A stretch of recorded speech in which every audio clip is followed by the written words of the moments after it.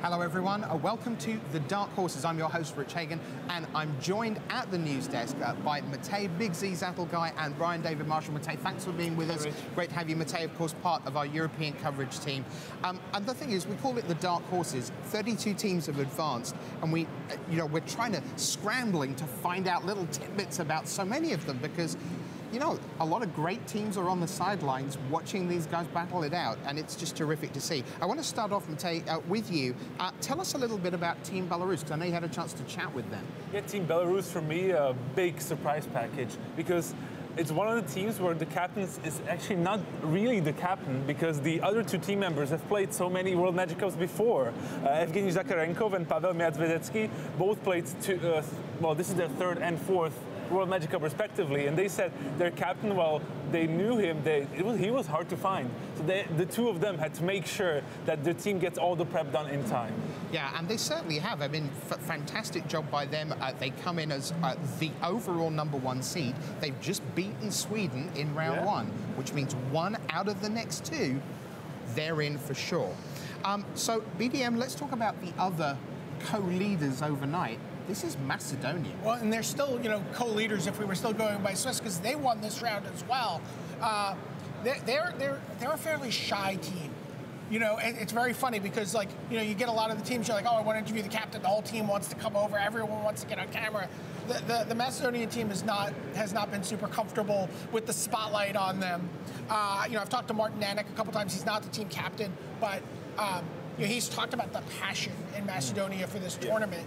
And for 4 years, Martin has been trying to qualify for this tournament at the World Magic Cup qualifiers. And for 4 years, he reached the finals of his World Magic Cup, the one World Magic Cup qualifier he could play in.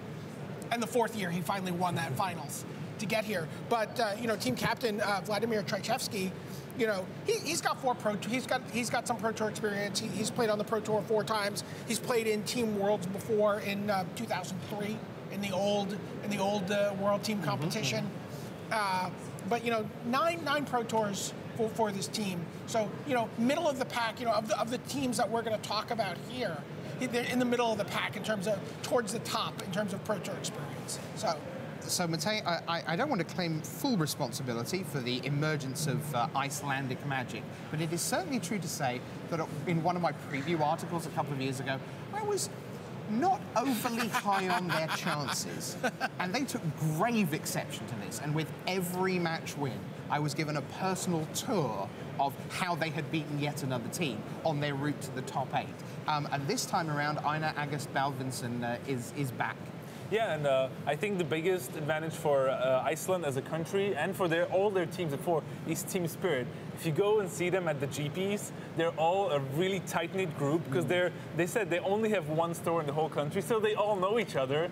They're all buddies. And they even told me that for this tournament, they took it extra seriously. They rented a summer house, which I kind of laughed at because it's Iceland and the summer house, But they went there and they said they improved so much on communication and play skill just during the 3 days at the summer house. So they didn't go there to chill? No. Yeah. They actually had something really interesting happen in Team Sealed yesterday, by the way. They did not play any green cards, not unusual, but also no black cards. Yeah, look at their flag. They played those 3 colors, and they said it's approximately how it panned out in the end. There was a lot of blue. That's awesome. Let's move away from Iceland, move away from Europe. I want to take you, BDM, to one of the brightest, most colorful teams here. Yes. This is the Christopher Virula-led Guatemalan outfit. Yeah, outfit is a good choice of word for them. Christopher Virula, by the way, 17th at Pro Tour Dragons of Tarkir. So, he has a nice, strong Pro Tour finish. Yeah, it looked, he was in contention. It wasn't one of those 17th that was 51st, 34th, 17th. It was like 9th, 12th, 6th, 17th. We thought he was going to be the first Guatemalan to make the top 8 of a Pro Tour. He only has 2 Pro Tours that he's played in, and one of them is, a top 25 finish. So, that's pretty impressive. Only 3 Pro Tour top 8s on the Guatemalan team, but, again, that really tremendous push. We talked to the Thailand team earlier, and they were talking about how how strong their community has been in terms of supporting them to get here. A lot of the same kind of energy coming from Guatemalan Magic. I really enjoy their confidence. I talked to them, and they're like, "Oh, we found out the World Magic Cup is in Barcelona, which is great. We're FC Barcelona fans." So, but then we were like, "Well, the match is on Saturday at 4 p.m.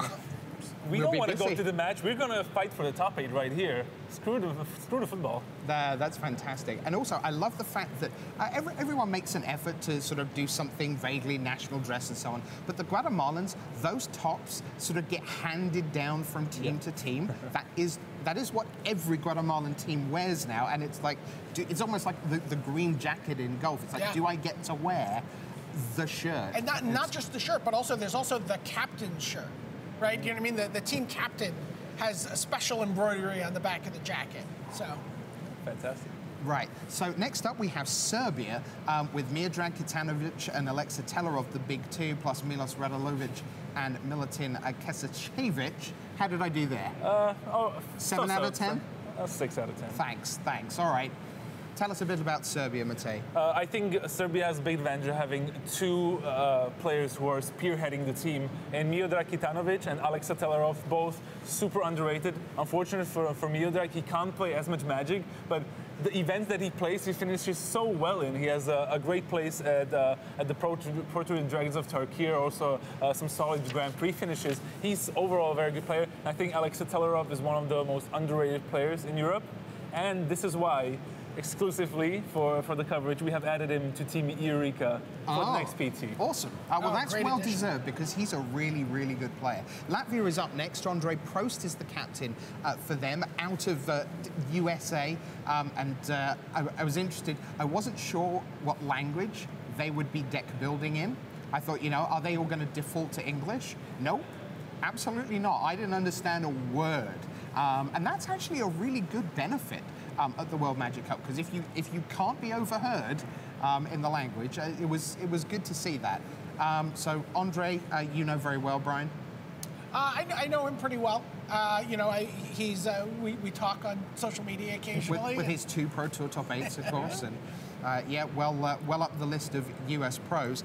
That's Latvia. A couple more to bring you. Here's Malta. What a great story. Wow. This is BDM. Yeah, this is the first time Malta has a World Magic Cup team, and they got through to day 2 at 3-1-3 yesterday. 3 draws, 2 unintentional, 1 intentional. And I just wanted to quickly add Luke Vassallo, who's the team captain.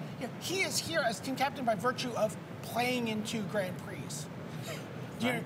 That's where his pro points came from. That's what got him here. It's always interesting to see the different roads people take. Yes, a lot of people are here because they've got 70 pro points, but you could do it with a smaller total from some of the smaller nations. And finally, will it be a Greece-like moment from last year? Here's Team Scotland. They made it in 31st place. Stephen Murray has been here forever. He's been at so many World Magic Cups and World Championships over the years. Martin Clement is a very good card player, plays lots of other card games as well.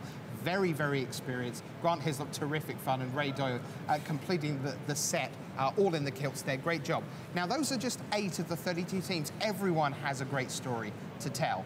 But maybe one of those 8 dark horses could be champions of the World Magic Cup 2015.